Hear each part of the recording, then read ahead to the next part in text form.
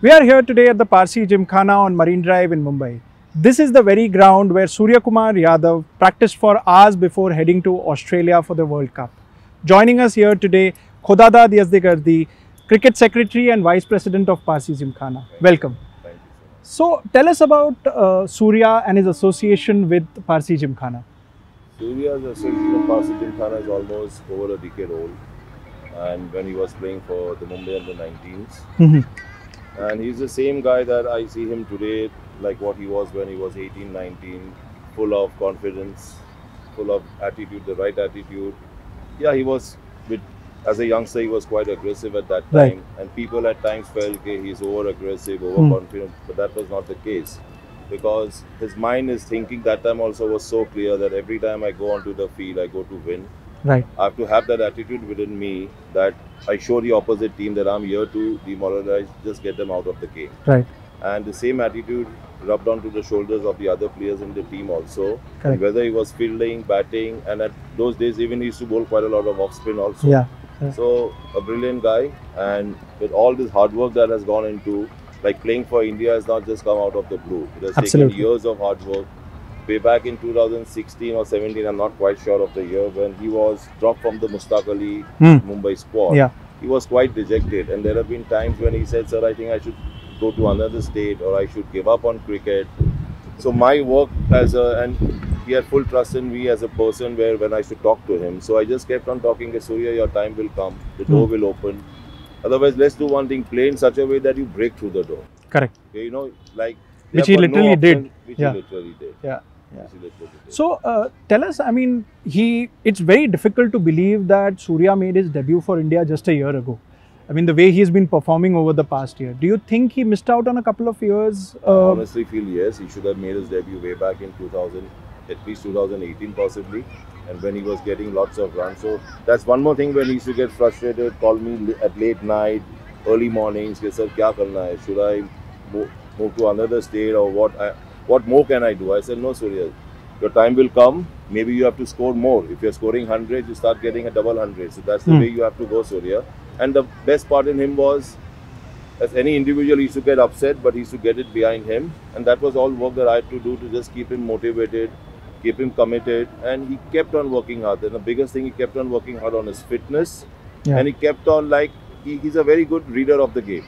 Right. Okay, so, like, going to Australia also, he knew he would possibly be in the World Cup squad. So he started preparing this much before the squad was also announced. So when did the preparations begin? Because the preparation started here at this very ground. Yeah, because after COVID and all, when he came down and whenever we had this thing, sessions out here, he used to make vinayak stand around. He used to get a sidearm, this thing, a thrower to him. Then and I used to make, and he wanted hard wickets, as close as one which we could get in Australia. Possibly, 80-85% close to that. Right. And a few members out here who used to see him bat, so they used to ask me, has he changed the V? Because he's playing all these shots behind the wicket, which we have never seen in cricket. Correct. So I said, let's hope what he's doing something. You're seeing those shots now in Australia. Yeah. So that all has worked. So it is not something that he's just gone out there and plays. Hours and hours of hard work. And all those things, thanks us to go. A big thank you to Vinayak and all, the coach who has worked with him so hard. And over here, I would even say that Dr. Makran Vegankar has helped him a lot. Like he put him onto this app called One Giant Mind for meditation and all, which has helped Surya a lot. Right. So right now also you see he walks with that attitude, but that's really something good. He has that attitude where he wants to go out and just perform. Correct. Yeah, true.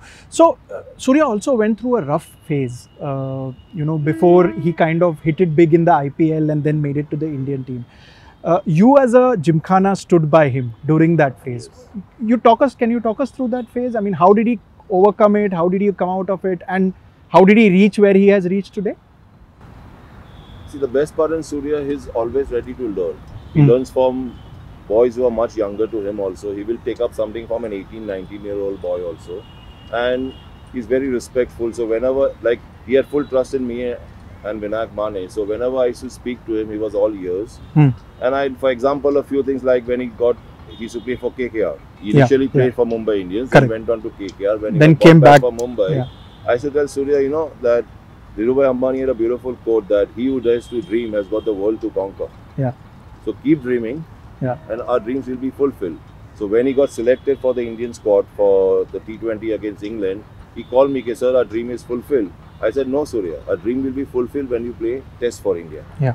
And as rightly as Ravi said the other day on Star on TV that he feels he should be batting at number 5 for India in Test. And I'm quite confident that he will get his call, and quite confident he has got another 6-8 years of cricket at him because he's super fit. Yeah. And if he gets a chance to play Test for India, he'll end up with around maybe 4,000-5,000 Test runs too. We hope so. We genuinely hope so. Crossed. So what next for Surya? I mean, Test cricket, yes, of course. Do you think leadership as well? With Rohit kind of nearing the end of his career, Virat close to being there. You think Surya is the next captain for India? He's been a good reader of the game, and he's a guy on the field also who keeps on lifting the players. So yes, he has led Mumbai, he has led Parsi Gymkhana, he's led Mumbai, he's led his age groups and all also, and he's a very aggressive captain, a very thinking captain. So it has to be, it may be, you may never know. Let's, like you said, let's keep our fingers crossed. In fact, being in Australia also, just before the start of the first game, India-Pakistan, 3 hours prior to that, he sends me a WhatsApp message, okay, sir, kindly send me the link of our Parsi Gymkhana game today. So he's so much so entrenched into the, believe me, he's very humble, very down to earth, full of gratitude, and I feel that is taking him a long way. If you see his expressions when he fails also or scores also, there's no rush of blood inside, he's cool. It's also the attitude, the right attitude that he's. Great, thanks for joining us today, Khodadad. I mean, it's been a pleasure. And sky is the limit, as they say. Ameya Bhise here from the Parsi Gymkhana on Marine Drive with camera persons Manish and Ayaz for CNN News 18.